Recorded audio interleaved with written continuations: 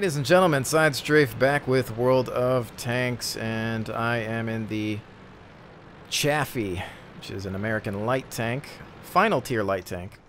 I don't actually do too many videos with this bad boy. I've done a couple, I think, but I actually don't do a lot of videos with light tanks, mostly because the way I play them, I suppose in a way is not really all that's entertaining to most people. I'm not a suicide scout, nor should anyone ever really be. I'm more so about trying to light up targets mid to late game or harass artillery. This is a King of the Hill match, so at this point in time I'm just going to see if I can do a little bit of peekaboo at the top of the hill, see if anybody's going to roll up here. And you basically want to be an early warning system for your fellow tankers. You want to let them know where the targets are at. You want to light things up for artillery. You want to stay in the game as long as possible. You don't want to camp in the background. You don't want to be a sniper. Hit and run maneuvers. You actually don't even want to fire all that much, to be honest. You're not here to kill. You're here to just light things up and harass if you can. Sometimes switching to HE is going to be your best bet. See, like right now I'm using this high up forward position to light targets. And see, there we go right there. But we want to back out a little bit. See, we just took a shot. Do not engage. They're obviously heavy tanks that we don't really want to deal with. I don't have this guy fully upgraded. I don't have the bigger gun. So we just want to work on maintaining stealth tactics. The lighter tanks do maintain their camouflage a little bit better than most tanks. There is a T-29. If he's got the 105, he could definitely put some hurt on me, but we are doing a good job just keeping him lit. I don't think we're really going to get flanked from up here. But T-29. I don't know if that's... I don't think I lit that guy up, but... So here we are. ARL 44 coming in, so we do have some heavy backup if we need it. And... no dice so far. Okay. Oh, there's another one. It's another Chaffee, though, so honestly... I can throw some fire his way, because we can take a Chaffee. And he's toast. Remember, when you fire, you basically lose the majority of your camouflage abilities. And it looks like they're just going to go in for a bull charge, which is fine. At this point, this means we can perhaps try to have some fun. They do have one artillery unit left. This is where this bad boy can fly downhill. Great maneuverability. Turns on a dime. Oh, those guys are lit.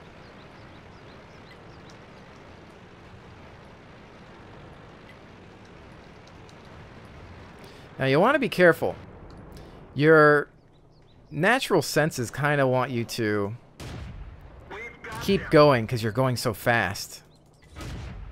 Come on, let me get that artillery piece. But you have to almost control yourself and stop. You have to slow down a little bit. Use your speed at the right time. Brake behind cover if you need to. Duck, dodge, weave, whatever. Although, tank can't really duck now, can it? Figure of speech. I can toy around with this guy. Why not? Game's almost over. AT. Looks like that one went right through. Penetration. That guy's gonna have a bad day. Penetration. And he's done. Very well done. Mopped the floor with them. That, for the most part, is how I play with light tanks or the Chaffee. I'm not amazing with them, but I try. It's just kind of, you're a spotter. and you need to stay alive. The people that want to suicide in the beginning of the game, it's pointless. You're always of some value. Even if you think, oh, I'm the lowest tiered tank here, I'm going to die. You know, just if you can spot something for somebody else that's more powerful than you, especially artillery, then you can still perform a job. So as you can see here, you detected this enemy vehicle, thereby granting me, you know, bonus points for that. Damage by allies to enemy vehicle you spotted. So I lit this guy up. And see, damage here, keeping them lit through spotting, doing a little bit of damage myself. We can see that there. And then, of course, taking out that artillery piece. So, you know, we had a job to do, and we did it. Now, you know, that one was a bit more entertaining than most games that I tend to end up in as a light tank. You know, sometimes I choose to not make videos of light tanks because a lot of times it's me not shooting. I'll be sitting somewhere hiding in a bush or something like that and just waiting for targets. But I still need to get the next gun. Again, I just haven't been playing with this unit, so that's why I don't have it. This is the one that I've complained about in previous videos because it does have this hideously horrible, disgusting, if you will, turret that never existed on the Chaffee, and I really wish they would do away with it. And I mean, just, I don't know, make this be the upgraded one, because that's the one that the Chaffee actually had, and it just looks perfect like that. So might be nitpicking, but there it is. But one thing I didn't mention, I'm sure most of you are aware of this, is actually with the camouflage patterns. The biggest complaint in the past was that, well, they didn't do anything, and they were just cosmetic. But obviously now, if you click on them, you can see that vehicle visibility on, well, summer type or whatever environment maps will be reduced by 5%. So now, when you're actually painting your tank with camouflage, no matter which pattern it is, it's actually going to grant you a camo bonus. So higher chance to stay invisible if you're playing correctly. And of course, the ability to paint and maintain that pattern throughout the different environments is always a nice touch. I haven't bought any yet. I will for my main tanks. I think I'm going to wait till some of the patterns go back on sale because they tend to do that a lot. Let's bring in the M18 Hellcat, American Tank Destroyer. And I haven't been doing too many videos for this guy either. Couldn't tell you why. It's a really great tank destroyer. Very fast. In fact, fast enough to fly with some of the light tanks, honestly. But packs a pretty decent punch for its tier with a 90mm gun. As long as you know where to aim, you can bring in a world of hurt. So, alright, with this map, I'm trying to get my bearings here. Don't forget with the plus or equals and minus keys, you can expand your map. Take a look at your situation a little bit more if you haven't been doing that. I think I'm going to go forward a little bit and hold this front line. As long as I can get cover. Move out. I do have the speed to beat most everybody to the position. As you can see, this thing accelerates fast. And there's another mistake somebody just made. They decided to use the physics and fly off the hill there, and they damaged the track. You don't want to go crazy with the physics, guys. Err on the side of caution.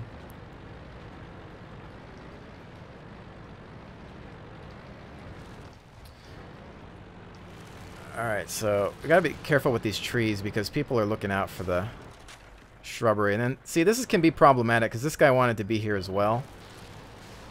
In which case, he's actually gonna end up just being my meat shield. Remember, if you're dealing with somebody who gets in front of you like this, use it to your advantage. Don't worry about it. Don't get mad at them or anything. It doesn't matter because, if anything, they're gonna get shot at first. And you can use them for cover. Kind of like this guy's using me for cover. And that guy's using him for cover. But everybody's just hanging down here. So we're going to wait the first few minutes to see what we've got going on. Also, what I also want to work on is... Whoa! A little distracted there. I've got no... Oh! And there he's going in front of me. So we're going to just use maybe his front chassis as some cover. He'll be lit now because he fired. And if anything, he should be taking some shots. If there's something engaging. We have a piece of artillery. And that's just a crew miss right there. Unless he's behind a rock or something. I'm going to go for a blind shot. I know there's a tank destroyer right there. No dice. Alright. That looks like a... Alright, M36. I'm going to switch targets. Wow. What are you doing, guys? Waiting on the reload. Bouncing on the M36. Not too happy with that. He's behind a rock now. I'm going to scold my crew when I get back to the garage.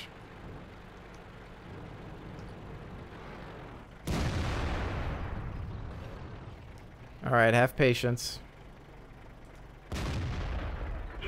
I was aiming for the artillery piece. We took out the TD. That's fine by me. I'll take it.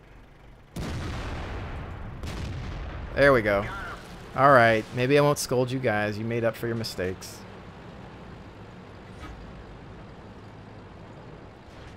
Alright, KV-1S is taking large amounts of fire.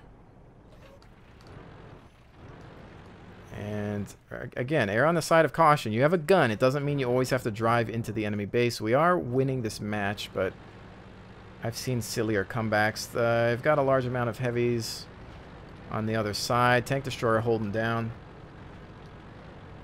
on the left. He's taking fire from the left side, mostly from that M18. He won't last long. It's made out of paper, of course. Oh, man. Kill steal. Faster on the trigger pull than myself. Dicker Max. That guy needs to go away. Use this rock for cover. Angle my front armor to promote a bounce. There's another one. We'll get some assistance on that. SU-18 is down. I believe their base is free. We do have a light tank harassing artillery back at base. And I think while I am fast enough to go back, the logical thing to do here is to get everybody on cap.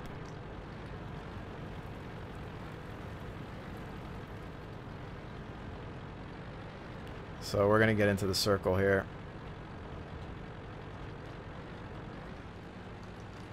And again, American tank destroyers, glass cannons, you know, use as much cover as you can possibly get, even if that means using your friends as cover. They do it to you, you might as well do it to them. It's not that big of a deal. And see, I mean, we're getting a really great quick cap here, so.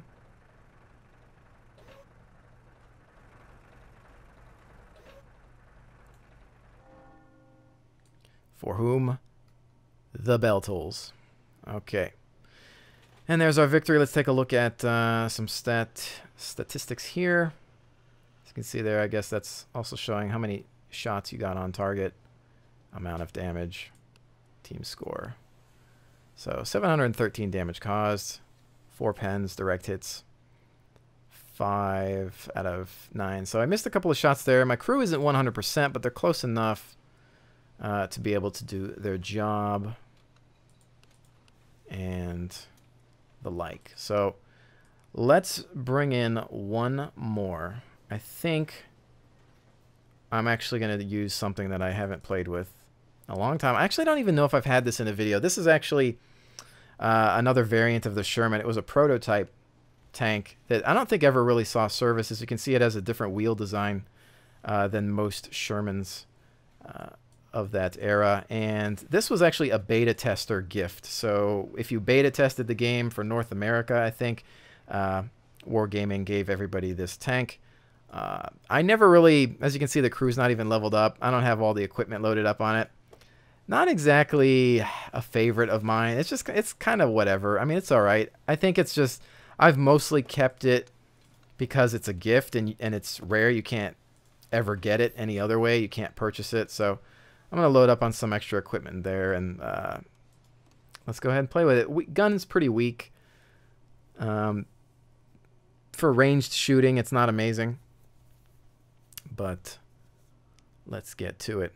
I do want to take some time to, you know, speak to you guys as viewers. A lot of times I'll get a lot of in-game messages. And sometimes it's doing what I'm doing now. Most of the time it is doing what I'm doing now. It's filming the game. And I kind of made it a habit to not respond while I'm playing. And sometimes I will, sometimes I won't. It really just depends if I'm busy or not. But, you know, please don't take it personally if I don't answer a question or something. But, again, I've learned a lot about this game by simply playing it. I learned more by looking up websites and guides and reading through the forums and watching other people's videos. I can't answer everybody's questions. I mean, there are times where I'll return from a battle and I'll have, like, 5 messages about how to play a certain tank. And I don't know how to play all the tanks, guys. Most of this game is common sense. If you have common sense, you will win at this game. I mean, it's so simple. It's not even funny sometimes. It's a very simplistic game. It's slow-paced. And we managed to track that guy. Oh, that was a bad shot. And yeah, okay, so we don't want to be too much of a silhouette on this hill. So what are we doing here? Okay, this looks like assault mode. Most of the heavies went in that direction. We're a little, we're almost even. But I think I'm going to take up on this side. But, you know, there's a lot of great websites out there. If you go to the forums, the official World of Tanks forums, you can look up, you can search for tanks, you can search for guides, tutorials, video. A lot of people post their replays. Watch other people play the game. You learn from that. Each tank, in some cases, plays differently. You know, some heavies play similar to each other, but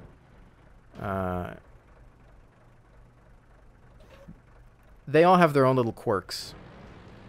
And there can be a learning curve for each one. And they also play differently depending on, you know, what kind of upgrades you've got going on. Alright, I'm making my movement a little late here. But I'm going to try to meet up with the rest of these guys. Hopefully I'm not too lit. There's no artillery. Let's use this hill for some speed. Remember, it doesn't hurt to have your turret facing the enemy. That way, if by some miracle the shot rings in or comes into your turret, the heavier armor of the front of the turret will take the shot, and that's an easy 8. He's hit. And what I'm going to do is try to get off this hill because we've actually entered a really bad position.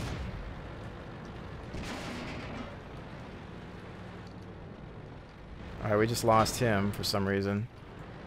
PZ4 kind of backing me up. Again, we kind of want to try to get into some sort of hull down position. If you're using American tanks, hull down is pretty much the only way to use them. Dude, you have to zoom out a little bit more when you're driving your tank. Pay attention to what's behind you. I have a better chance of penning the M18, so we're switching targets. Blind shots. We've got a Churchill to deal with here. Not sure on the situation of the M18. Gonna switch targets. Oh, he's back. Hit but no dice. That one went low. What do we got? Easy 8.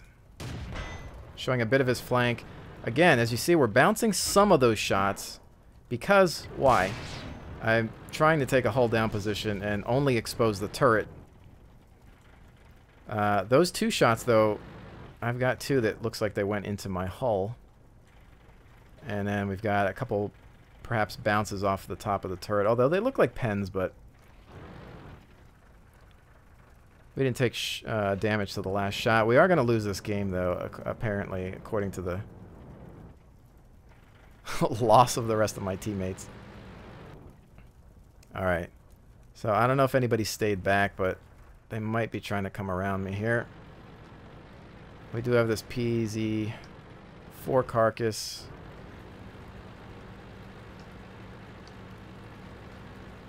Alright, let's see if we can do anything right here. Alright, there you are.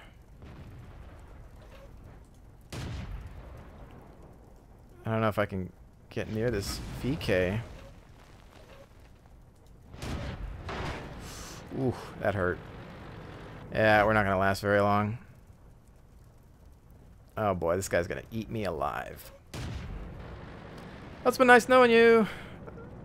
Let's see if we can make him miss a shot. At least pull him into some friendlies, I suppose. Permission to engage. Pull it back. Let him still have to come out. If he wants me, I want him to go out of his way. And there we go. Alright. Well, that was a pretty craptastic game on my part. Really a bad location to be. But, in that tank, you can kind of see why I don't play it too much. It's you know, it's the equivalent to having a premium tank. You don't take too many losses on it. But it's nothing to write home about either. It's nothing that I enjoy. I can't say that I enjoy playing it. I just thought I would kind of take it for a spin because I haven't played it in a while. Well, see, this guy, what's he doing wrong, guys? He's got his side armor facing the enemy. So, people get lazy. He didn't want to turn his armor front. And if anything, my death was an example of me lasting a bit longer than I actually should have. I did bounce quite a few shots in the beginning of the match because I had hull down, meaning my turret was the only thing exposed, and my toughest armor was facing front. You want this hull at an angle. You want that turret facing the enemy. Now this should be interesting. I want to see how this works out just because we're going to see some physics action here. The VK getting pushed all the way down. Oh boy. Oh my goodness, this is fantastic. Good attempt on the Easy 8 though. He's trying to angle his armor a little bit. I have to say, well played on the Easy 8. It looked like he knew what he was doing. He just used that momentum of the hill to completely push him, perhaps throw him off on his aim a little bit. But, so what did we do there? That was a pretty poor game on my part. 16 shots fired, only 7 were direct hits, so some of the misses my fault, some just the accuracy of that gun, pretty poor. It's a medium to close range gun. So using it at the ranges that I was, not a good idea. And okay, damage upon spotting. So nothing spectacular, but even with a defeat, as you can see there, you know, repair costs and whatnot, no big deal. And I like how it shows you, oh, this is what you would have had if you got premium.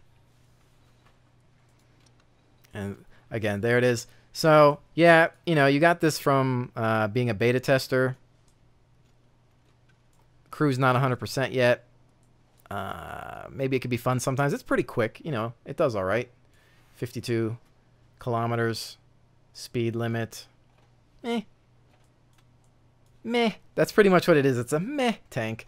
So I don't know if I'll be playing too much with that one in the near future. But ladies and gentlemen, thank you so much for joining me, and I will definitely see you on the next one.